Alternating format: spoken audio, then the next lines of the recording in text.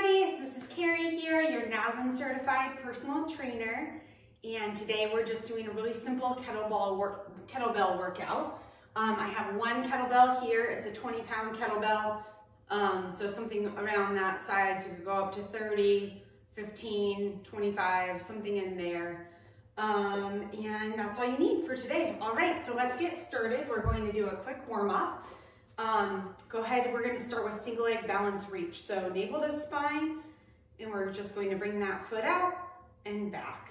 Out, 1, 2, 3, and back.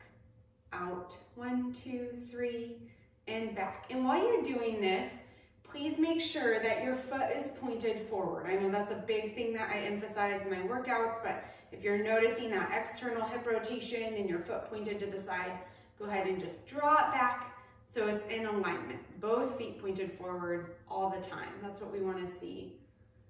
Awesome, one more, perfect. Okay, and switch sides. Single leg balance reach is really great balance work, and it's also helpful for alignment. So if you have any issues like that external foot rotation, it's a good one to put into your weekly routine just to work on. Perfect. We're doing about 8 on each side.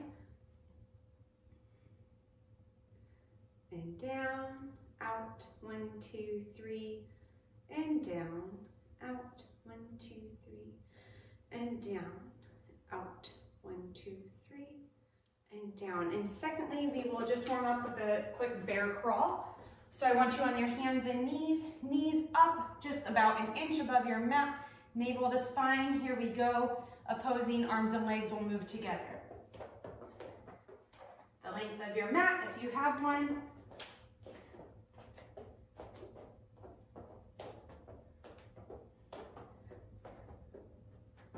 Breathing here, good work.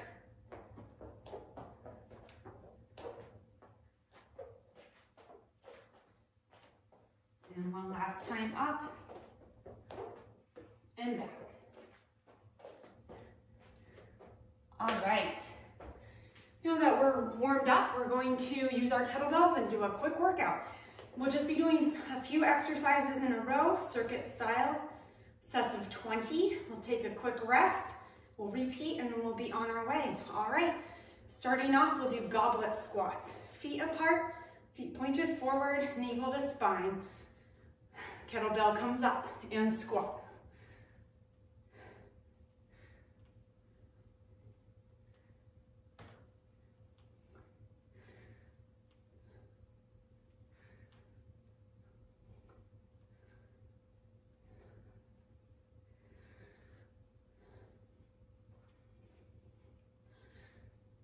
Good job. I know you're working hard.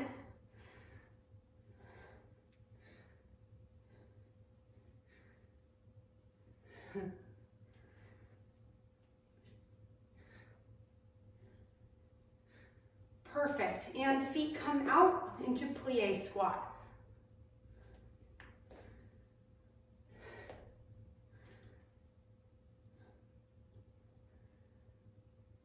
Navel to spine. Pelvis in neutral.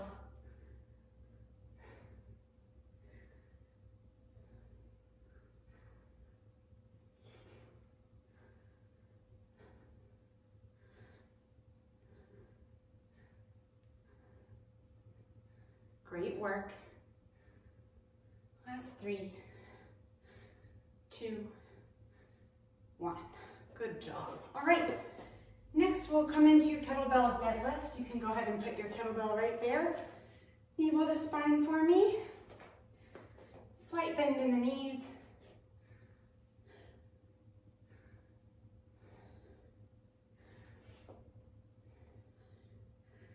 This is where it would be nice to have more weight if you were truly doing like a high strength workout. But this is still effective even with a low weight. When you go down, think about inching down, right here in the hamstring, yep, and then back up. Inch, inch, inch, inch, and back up.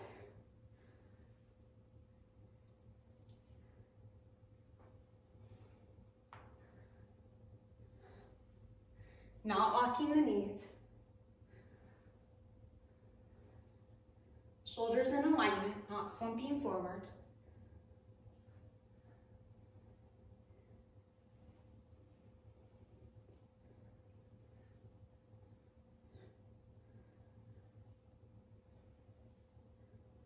Feet in alignment. And 1. Perfect. Next we'll do figure eights. Crouching down a little bit, feet pointed forward, and we'll take that kettlebell around.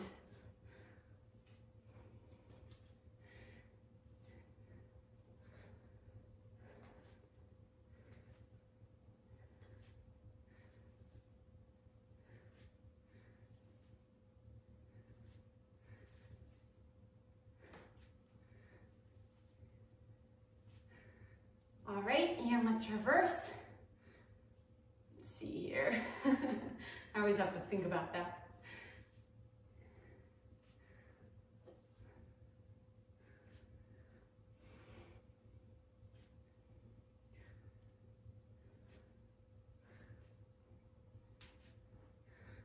Strong work, everybody. Just a couple more exercises and then we'll rest.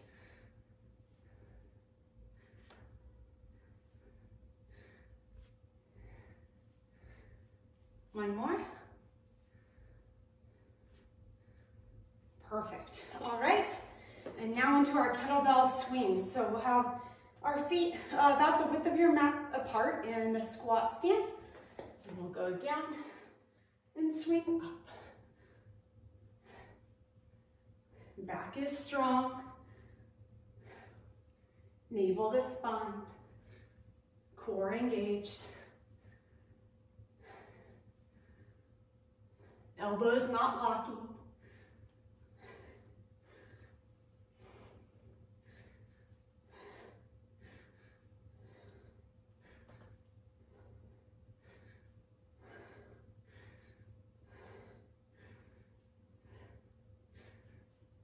Good job. Last 3, 2, and 1. And finishing with high pulls. Navel to spine. So I'm not standing like this. No, I'm not standing like this. I'm in neutral, okay?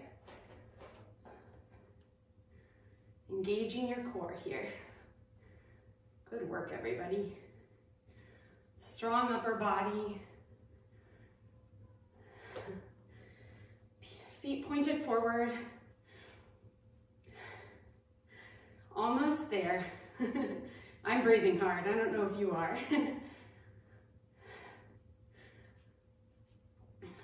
5, 4, 3, 2, 1. Perfect. Go ahead and set your weight down. Get a drink of water if you would like. We are going to take a full 60-second rest here. So here is springtime. We've been doing a lot of gardening at my house, which we always like to do, but we're probably doing even more of this year with the quarantine. And let me tell you, a lot of that is kind of like a workout. You think, okay, I'll just get my workout in at the end of the day or whatever, but if you've been hauling wheelbarrows full of rocks all morning, doing a workout is less enticing. So I like to try to get my workout in no later than noon on most days. I just find that I can most of the time round up energy to mow the lawn if I need to, but it's harder for me to round up energy to do a hard, like a fast mile or something like that later in the day. So I don't know, that's what works for me, but you have to find what works for you. All right, here we go. We're gonna start back from the top, goblet squats. Feet are a little wider than shoulder width apart. Toes are pointed forward. Good, navel to spine.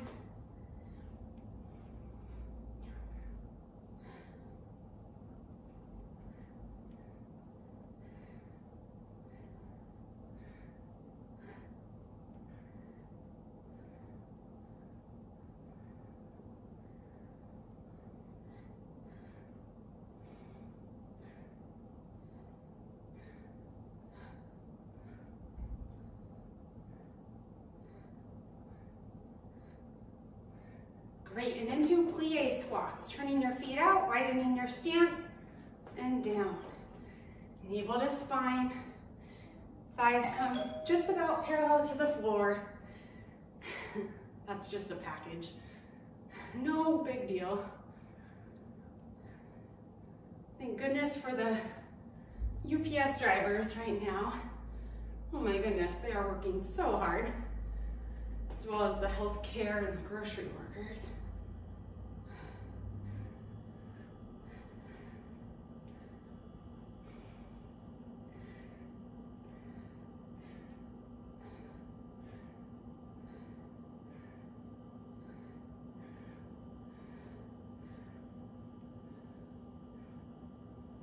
Good, and last one, into our kettlebell deadlifts. Go ahead and put your weight down, navel to spine here. Here we go. Knees aren't locked, the legs are basically straight.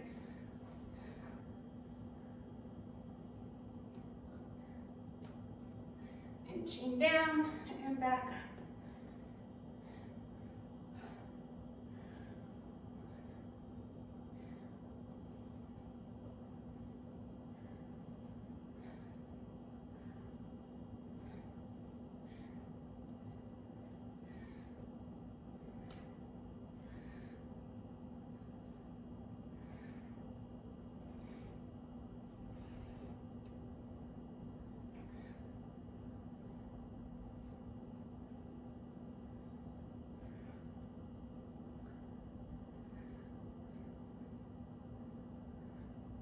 Awesome, last 3,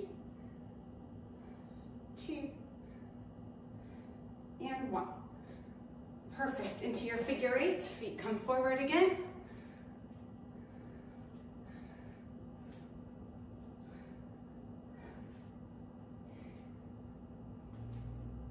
So a lot of other moves you can do with a kettlebell. You can actually work like your whole body, but the more advanced you get, the more you generally will end up needing different sizes of kettlebell weights. So if you're like me and you're like, well, I have one when I'm not working out at my regular gym space, or when I'm having to work out at home for whatever reason, then I like to keep the moves a little bit more simple. But if you have a full set of kettlebells at home or at the gym, then there's a lot of other cool moves you can do. So we'll do more videos on that in the future. All right, let's reverse.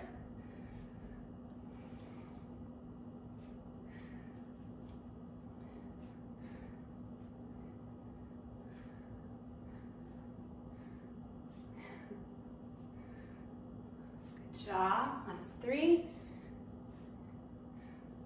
2, and 1. Nice work. We're going to go right into our kettlebell swings. Feet point forward, bend knees, and swing. Navel to spine.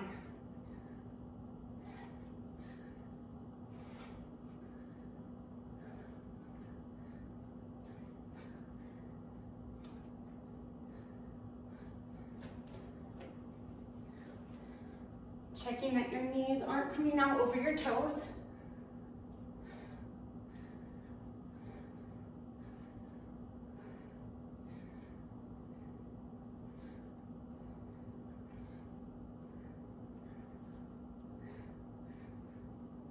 Great. Going into our high pulls to finish. And then we'll do a quick stretch and send you on your way. Breathing here, but again, engaging that core. There's one thing I tell my clients all the time, it's that your core is always working. Think of it, all day long, your core has a job.